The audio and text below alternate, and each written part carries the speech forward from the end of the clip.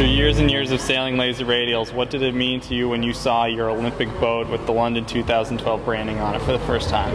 It was really exciting for me and also a proud moment because it just emphasized the point that I'm here representing so many different things. My country, my team, myself, family, yacht club, everything back at home. So, I'm just ready to bring it.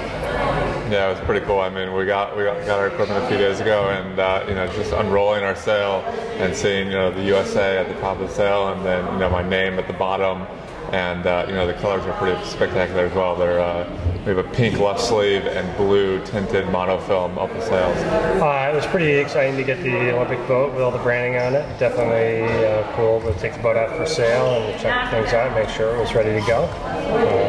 It's kind of showing us all that we're here at the Olympics. It's been really cool to see all the boats systematically, country by country. Everyone's getting their really bright stickers put on their boats, and I can't wait. Every day I walk in the boat park and hope maybe today I'll get it. But when we finally do get those stickers put on and those rings on our boat and on our sail, it's going to be the completion. We did it.